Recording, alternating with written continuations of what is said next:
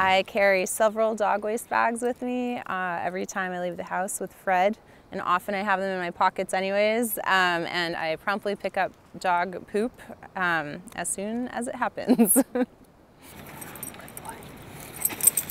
Dog waste will accumulate pretty quickly, and it'll cause some dead spots on your grass if you leave it there. It's high in different phosphate and nitrogen, which are fertilizers, and so it's just not good to have in high quantities, just scattered around.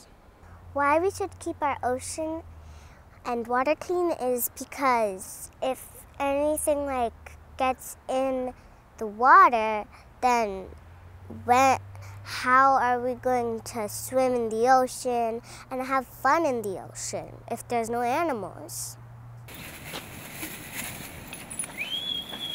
Picking up my dog's waste, and there's some waste that wasn't picked up, I will use the same bag and just scoop it all up. And then commonly you will find good intentioned people who have picked up their dog waste with a bag and left it intending to retrieve it later, like on the beach, down at Hendry's and things like that. And I see that pretty often, and then people forget or don't end up walking back that way, and so I will pick those up as well.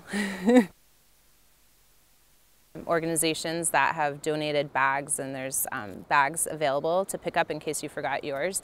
But I think where I see it a lot is just around downtown, like on the streets, like right outside my door.